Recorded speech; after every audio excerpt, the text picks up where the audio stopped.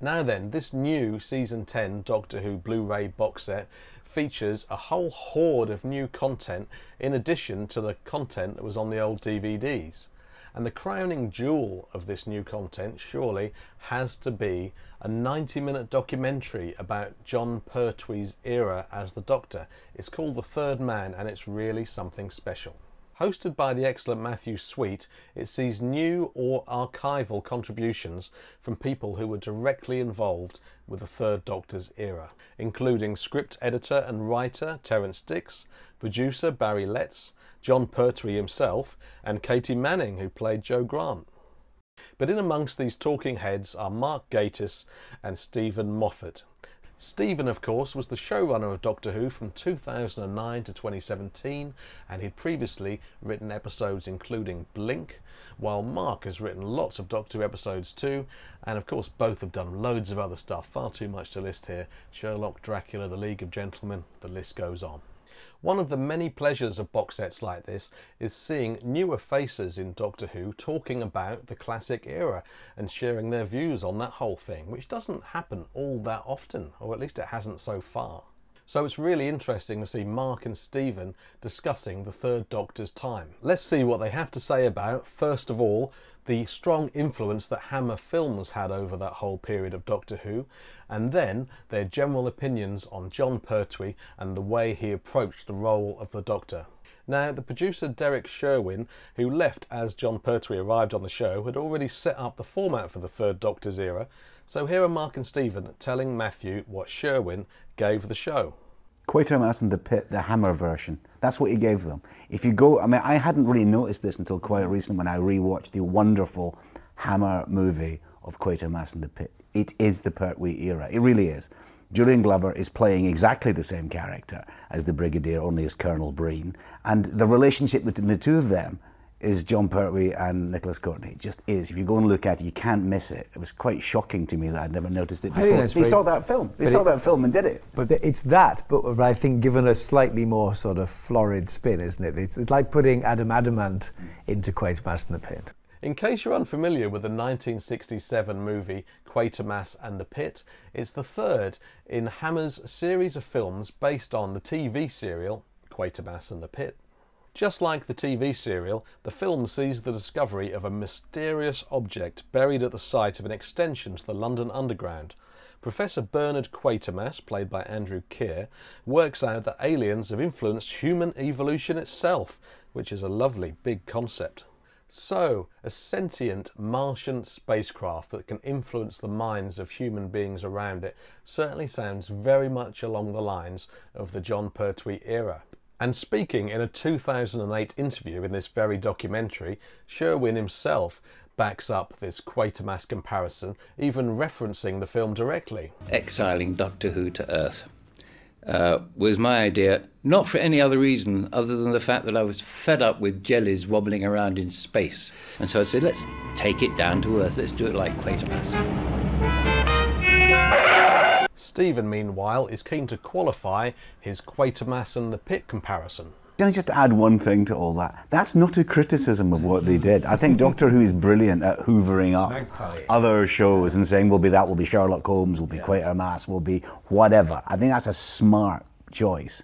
But I think if you imagined that someone looked at the Hammer version of Quatermass and the Pit and said that would be a good TV series, that TV series wouldn't be a million miles away. I'd also like to add that Doctor Who 1970 sounds like that's what it was called. So when Steven and Mark look back at this version of Doctor Who from almost 50 years ago, what do they make of the Third Doctor now? He's the Doctor to be most mischaracterized when described. Because people always talk about him as the flamboyant showman in the mad clothes, and you go and see his performance, and he is by far the gravest, most serious, most passionate Doctor. He's rarely funny. He's only minimally eccentric. He's a terribly serious man, and it's interesting that they chose somebody whose entire background was comedy to give the most serious performance as Doctor Who has been ever. That's the masterstroke, I think. He made the decision, whichever version you believe, I want to play it as myself, I want to play it straight and do it so well. He's such a good actor, Jon Pertwee. It means that there's a sort of steel to him it means that the seriousness is sort of on top of a bubbling font of mirth and fun, which gives him, as Steven says, that sort of gravitas. Really is, it's real gravitas. He has that perfect quality for any fantasy show, or in fact anything like that, Bond included, of making you believe it's possible because you believe in him. You know, as a child, he was my absolute hero. I loved him because he was like the sort of magic granddad you wanted. He just had such authority. He had such he had a sort of slightly patronizing kindness. He had buckets of charm. He looked great, and he looked like the person who would take your hand and get you out of any situation, and that's everything you want from a hero. So despite, no matter how outlandish, you felt like he was the fulcrum of it.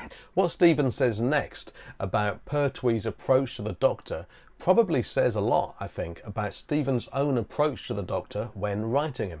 That's a sort of thing about him that's really interesting, is he plays a very abrasive, very arrogant, very up himself Doctor, and he doesn't shortchange in that. He doesn't make the Doctor a nice person, and I think nice is the wrong descriptor for the Doctor, because the Doctor isn't particularly nice.